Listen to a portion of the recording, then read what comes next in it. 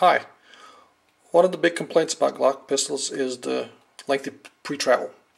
What I'm going to show you in this video is how I've dealt with that issue. Let's have a safety check on the gun. That's clear. There we go. So, if you take a look at the Glock pistol, you right the slide, and you let the trigger go back to reset, there'll be a small click. Right there is when the gun is ready to fire again. So, let's see that one more time. Right the slide, right there. So, what you want to do in order to cut down on the pre-travel is to mark exactly this point right here, so that you can reproduce where the trigger will be at the point in time where it's traveled far enough back to squeeze off another round.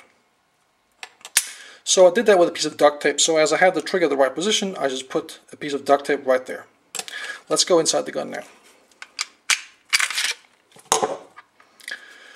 As I was able to reproduce where the trigger bar was at a point in time where it came into the position where I was able to squeeze off another round, I can mark that trigger bar exactly with a small notch on a piece of plastic which makes part of the trigger right there.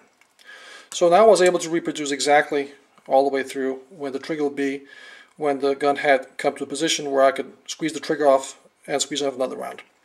With this now, I was able to say, good, okay, how far does this trigger bar actually have to travel? And I put in a screw right there. You can see it right there. Let me see if we can get a little bit closer. Right there's a screw right there.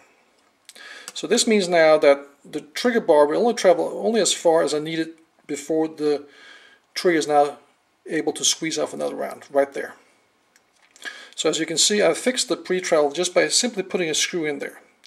The bad thing about this method is you have to be really sure about your measurements, because if you get this position wrong, there is not a second chance for doing this, because you are drilling the screw right into the plastic of the receiver.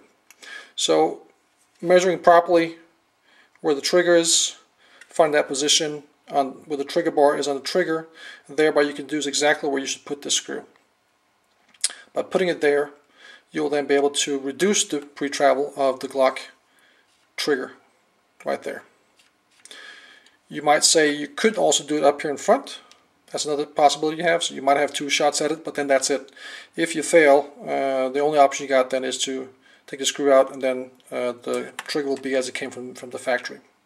So as you can see now, with this little operation, which was fairly simple, I've been able to reduce now the trigger travel to about 6 millimeters, which is from right here to there. There we go.